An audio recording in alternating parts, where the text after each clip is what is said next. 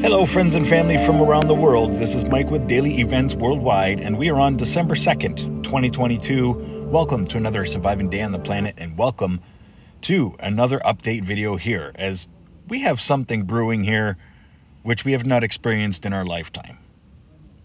Having a look here, this is our sulfur emissions forecast for the next few days, as we had that large eruption at Mauna Loa ongoing since the 28th, slowly creeping down the northeast rift. And look at the sulfur emissions that have come out from this large volcanic eruption, already encompassing the northern hemisphere. So what's going on here, folks? We have some big changes that have been happening, especially over the past couple weeks, but over the past 5 to 10 years, we've seen things dramatically increase in a way like we never even thought. Last January, we had one of the largest volcanic eruptions ever recorded on the planet when the Hunga-Tonga blew up. And we had the same kind of thing here, large sulfuric emissions, of course, coming out of the volcano and encompassing the southern hemisphere. That's right, Australia was affected by all of the sulfur emissions from Hunga-Tonga. Now that erupted last January. So January 2021, Hunga-Tonga, with the size of 10 times a nuclear bomb, exploded in the middle of the Pacific Ocean. Towards the Fiji Islands, Hunga-Tonga, completely obliterated. This is what Hunga-Tonga looked like before the eruption. This was the satellite imagery showing that large pyroclastic cloud reaching the ionosphere. Now, I've never seen anything like that in our time. And a lot of scientists, geophysicists, confirm this is and was the largest eruption ever recorded on our planet. Now, what could be happening? Well, folks, I've been talking about it for years. The grand solar minimum and all of these changes coming with the changes of our magnetic field, brought to you by our sun. This is a look at what Hunga-Tonga looked like before it blew. There was a huge crater lake inside there. So when it blew inside, it was a massive eruption, like something we have never seen before. Lightning strikes in the thousands. And then another eruption shortly thereafter. Explosion. This is all satellite imagery from the Hunga-Tonga explosion.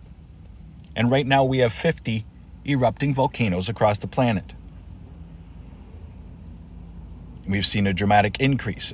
Our average is about 25 to 35.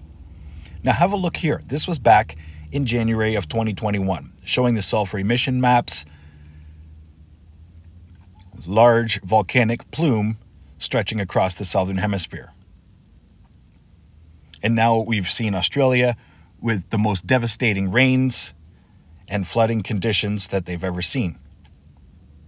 And now just yesterday, I reported that we have action at Taupo, Lake Taupo volcano in New Zealand, showing signs of activity, lots of earthquakes inside the lake. But if anything, it's going to rupture here. The volcanic field just south of the lake. But we have an active and erupting 50 volcanoes across the planet, and Taupo is a supervolcano, one of 4 that are on our planet. I wanted to show you what Hunga-Tonga looks like now after that huge eruption. As I said, it was obliterated, and now the ocean floor is showing a huge concave. But first, let's have a look at Mauna Loa. This was a Google view of Mauna Loa before the eruption. So this caldera filled up, overflowed its banks, moving northeastward, opening up weak fissures along the line.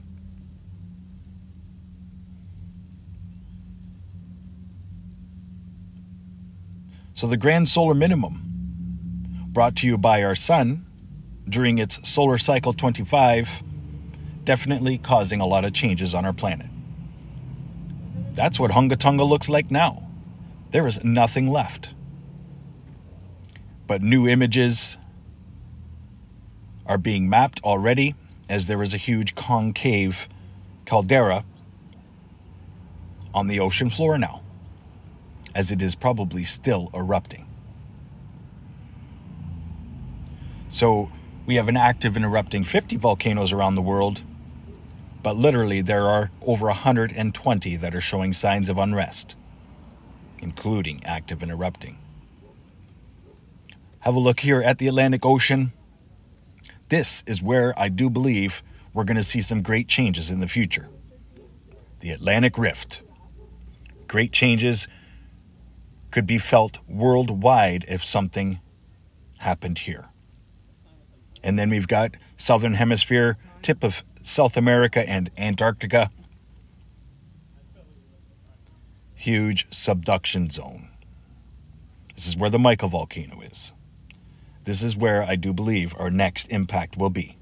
Heads up, stay aware and prepared, stay young and have fun, and get your daily dew. We'll see you for tonight's video. Bye-bye now. If you enjoyed today's video,